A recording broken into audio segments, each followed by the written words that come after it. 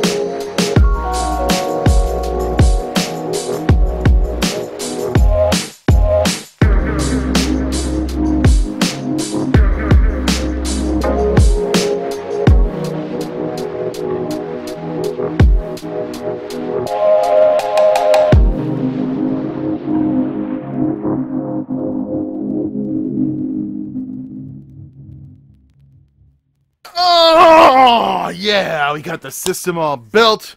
She's beautiful. I love it. Like this whole little system here, actually. This is a perfect gaming PC in 2018. If you don't do anything else and you just maybe do a little bit of streaming, do a little bit of whatever, this is a very attractive platform. It performs freaking awesome. And had this been Kaby Lake, the 6 cores, and the 6 cores with hyperthreading to equal 12 threads, and the i3 being 4 cores, had that been Kaby Lake, Ryzen wouldn't have gained the traction that it did. But Intel was stagnant, and they were just putting the same thing out over and over again. I have a Kaby Lake chip. This Core i5 performs better than my Kaby Lake X, and we'll see that. Let's go ahead and check out the performance. But real quick, stunning little PC. This case offers ridiculously good airflow. We'll get into it in a second. Lots of RGB and crap inside, but it's understated until the lights go out, and then you have a little bit of a... It's a really dark panel, so you have a little bit of light show, but it's all self-contained. Little RGB, literally RG, red, green, blue. Fans in the front. They're not like addressable or anything like that. They're just colored fans. And I worked with what I had, and the 980 Ti works out perfectly in it. A very nice little gaming PC. So, Cinebench, you're probably looking for a little result here. Let's run it. 5.2 gigahertz, 6 cores. It's pretty astounding. No D-lid. I had to D-lid. Well, I could do it with my my Kaby Lake X chip, but you know what? This is kind of the same deal. I would D-lid this if this was my personal CPU, because it would probably do 5.3, no problem, 5.4. But with the 1.43 volts, pretty high, and this H100 self-contained, very, very good, 1288. I've seen closer to 1299. I was hoping to hit 1300, but it's a little bit, yeah, here. We'll see how she runs, and then we'll check out the thermals, because I'm sure you'd be interested in that. Really nice big AIO on this thing, and it's keeping everything nice and cool in there. And yeah, I really like this case. It just blows air right through the rad. And you know, if you had an air cooler in there, it might be a different story, because there's a lot of openness up here. But yeah, let's see here. Oh man, 1294, so close. Let's just, we'll open up hardware monitor, we'll run it one more time, just to kind of see where the temps are at, because people will be interested. Now, I would run this at 5 gigahertz all day long. We see here the temperatures are very contained, actually. We might get up into the 70s, but at 5.2 gigahertz, the other things are getting warm in here, and although this is a very good motherboard and it will handle it all right, I would personally rather have it at 5 gigahertz and have that like 1280 Cinebench score, and you know, maybe 1250, and still be beating my Kaby Lake X in an extreme situation, my 7740X. So we see here, you know, quickly get the temperatures down, but and the CPU, the package never went above 70. That's really good. 70 volts, some pretty high voltages though.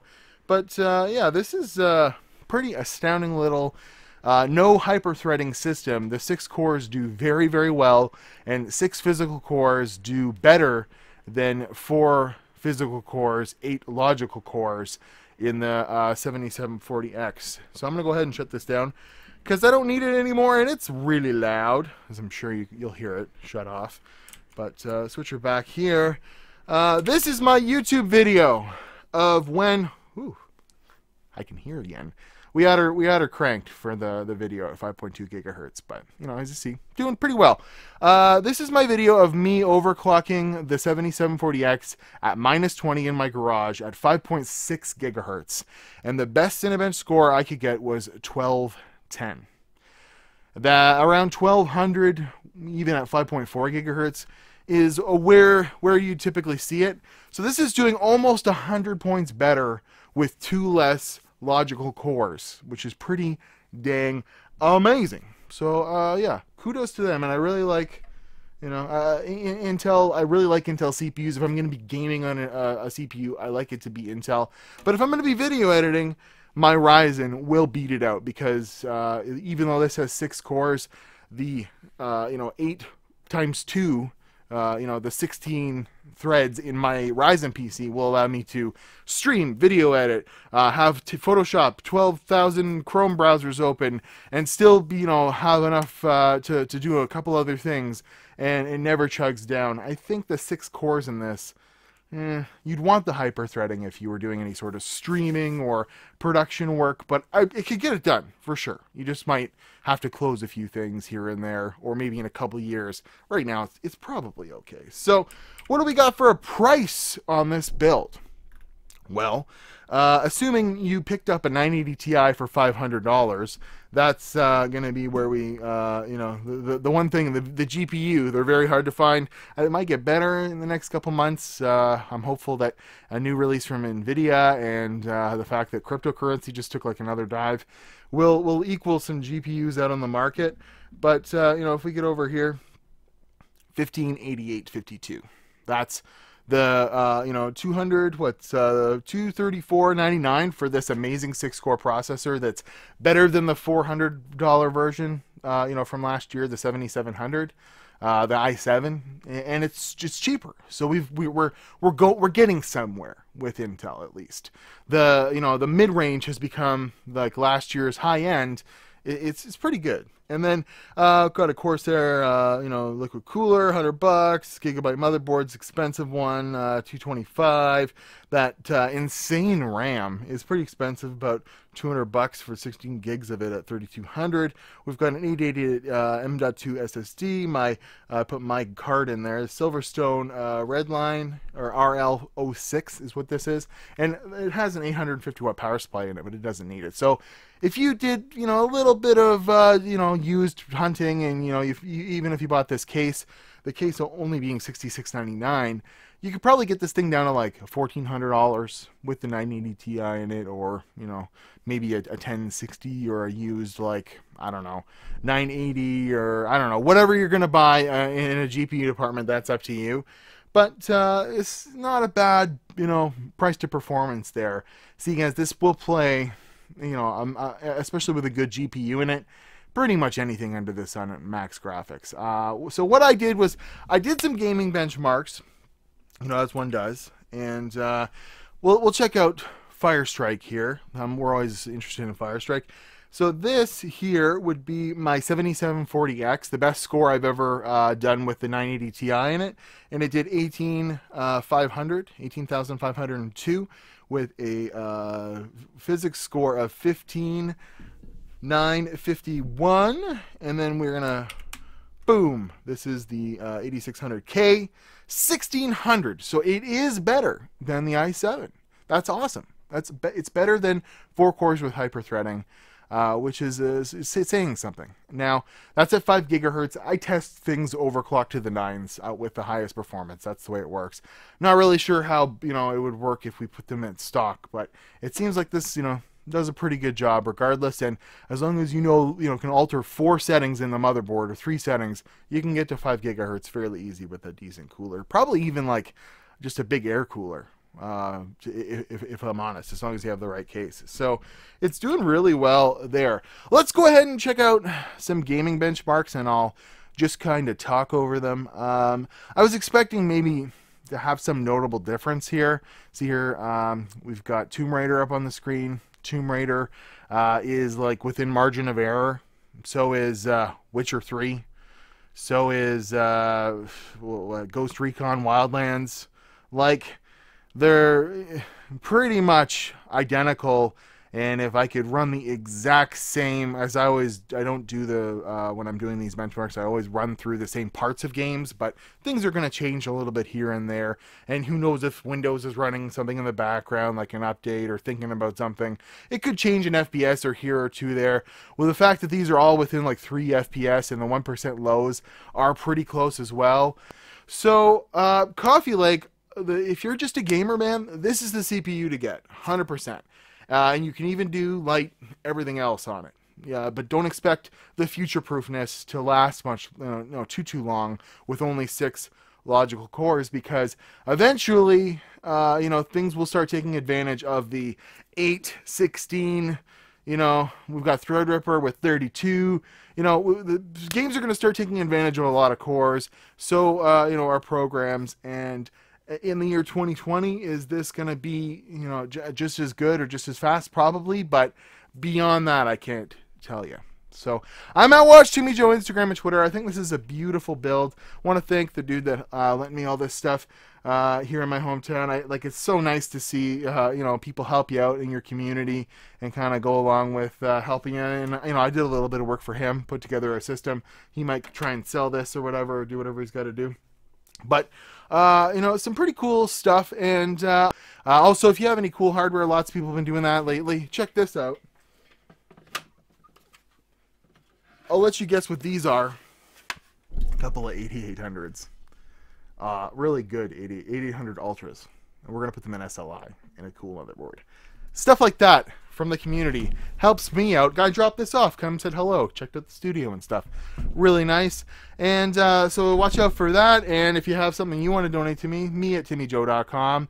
And, you could like the video, subscribe, all that stuff. But we're almost at 40,000 subscribers. It'll happen probably by the time this video is posted. So, thanks very much, guys, for being so damn cool on this channel, and I'm here to overclock the snot out of things and do little builds. Lots of stuff coming up. I still got a Titan to review. I still got to do some action. Well, I got a whole board of stuff over there to get to, so I better shut up and get to it. So I'll see you guys in another build. This Coffee Lake, totally buy it. If you have the money to spend on it, this is the gaming CPU you were looking for, R2.